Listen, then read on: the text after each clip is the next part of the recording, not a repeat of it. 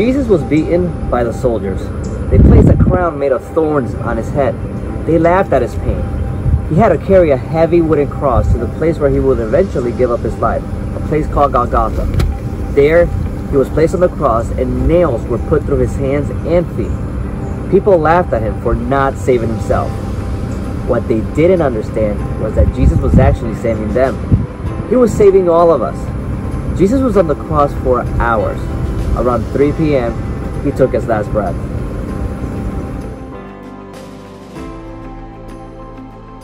The whole earth shook. Then the veil of the temple was torn in two.